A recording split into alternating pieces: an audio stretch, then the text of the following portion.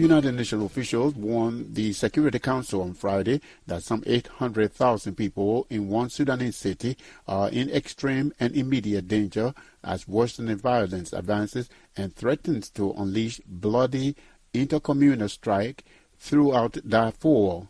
According to the UN, nearly 25 million people, half of Sudan's population, need aid, and some 8 million have fled their homes. Political analyst David Monda tells viewers Douglas Mpuga he thinks the Sudan crisis has been overshadowed by conflicts elsewhere.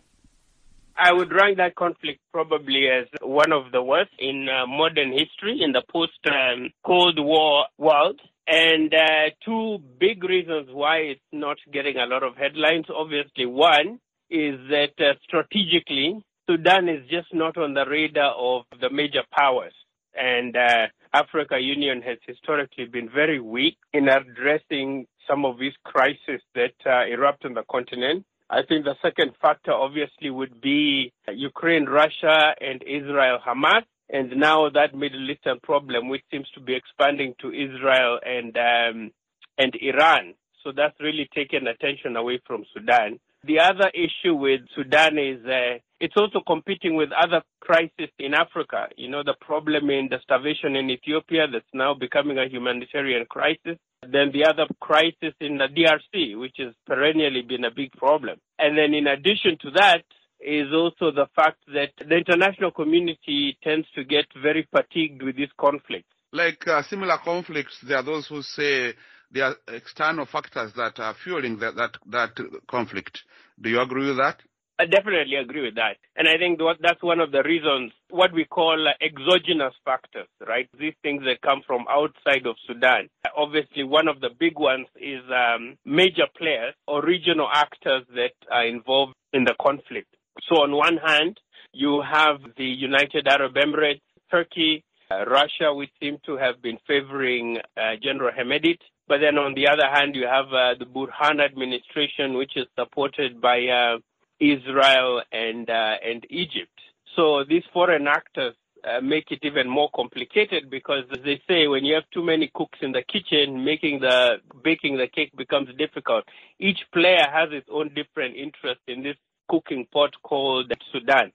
But I must also say that internally, this problem is also very, very difficult to solve because of historical memory, the crisis of how Sudan was brought together as a country of so many different types of ethnic groups and clans and religions. But more importantly, this divide between the central government of Burhan in Khartoum and Hemedti's forces, the RSF, which get a lot of their support from the Darfur region in the western part of Sudan. So that's also really complicating this situation more. And it can even possibly lead to a split of Sudan into two, meaning Darfur also pushes for its own independence separate from the central government in Khartoum. Somalia has earned new money to help it upgrade its security services in what officials said will help combat its perennial problem of Al-Shabaab. This week on Tuesday, the European Union said it had approved Euro 116 million, that's $117 million, for stabilization efforts in Somalia via its Political and Security Committee. The statement stated that Council approves further support under the European Peace Facility (EPF) to the Somali National Army (SNA) and to the military component of the African Union Transition Mission in Somalia (ATMIS). The EU added that it would add $75 million to the resources already mobilized for ATMIS in previous years, covering July 1st, 2021 to December 31st, 2023. It said that previous support to the peacekeepers under the EPF amounted to Euro 270 million.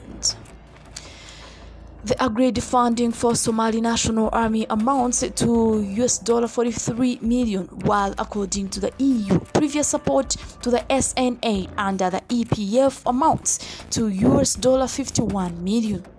This came as the UK announced a contribution of $2.8 million in support of Somali security forces via the UN Support Office in Somalia. The funding will be used to provide non-lethal support to Somali security forces in fighting Al-Shabaab, including rations, shelter, and medevac assistance. The new UK funding will support the provision and transport of resources such as food rations, communication equipment, and tents, and will assist with medical evacuations of SSF troops conducting operations, a dispatch from the UK Embassy in Mogadishu said. Dr. Azia Kilabo Kachira, the head of UNSOS, welcomed the contribution by UK. Over the years, the UK has been the central donor to the Trust Fund in support of SSF. This most recent contribution shows their unwavering commitment in support of strengthening logistical support and capacity building to the benefit of Somalia's brave men and women, said Dr. Kachira. Britain's support to Somalia security institutions is not new.